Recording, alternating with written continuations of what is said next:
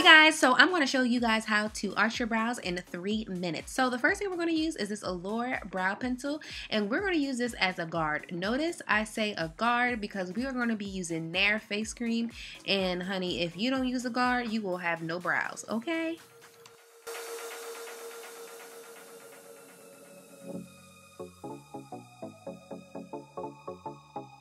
So the first thing we're going to do is use the spoolie at the end of the brow pencil, and we want to brush our hair forward, or I should say up, so that way you're not missing any hair or taking off unnecessary hair. So now that our guard is placed, we are going to take Nair Face Cream, and we're going to use a nice small, I'm using like a disposable lipstick thingy-majigget. You can use something like that if you wish, or you can use a Q-tip, totally up to you, but that's what I'm going to be using to apply the Nair Face Cream.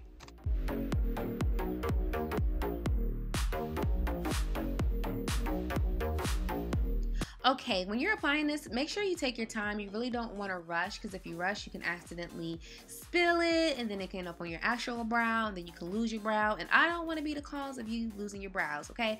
So just make sure that you are very careful while you're applying this, and you won't have any issues.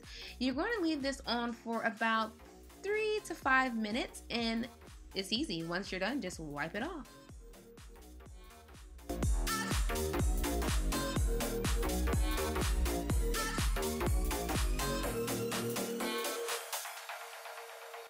Okay, so taking a damp washcloth, you're going to want to wipe downwards and also wipe upwards.